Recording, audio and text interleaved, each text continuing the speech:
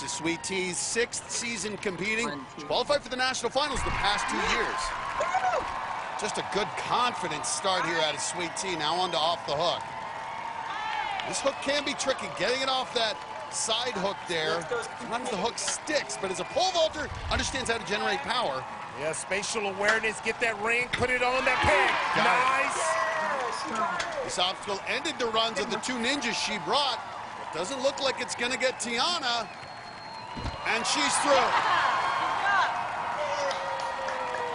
Now facing the Beehive. Tiana, now 28 years old, says she's in the best shape she's been in years. 5'4". Look at that. Wow. Boom, she's super aggressive on that 270. Now, this is the hard transfers because you can see you're moving parallel here to the handles.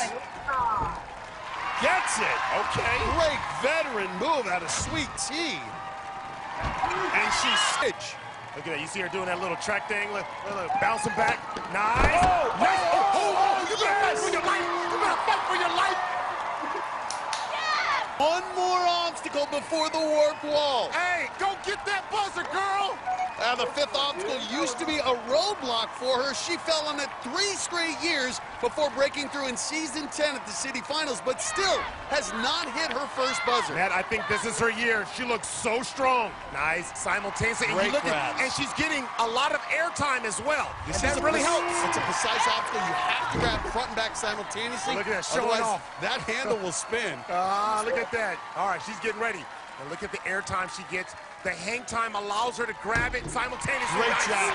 You can see kipping those hips up while pulling the arms down and around. Come on, Sweet T. That was great for her. Yeah, she almost got in the way. Nice. Oh, watch that roll. Yes! 14 and a half feet away from her first buzzer. Sweet T. History in the loop. History in the loop. Yes! Her first buzzer. Enjoy that moment. Let this sizzle in your spirit. Your first buzzer.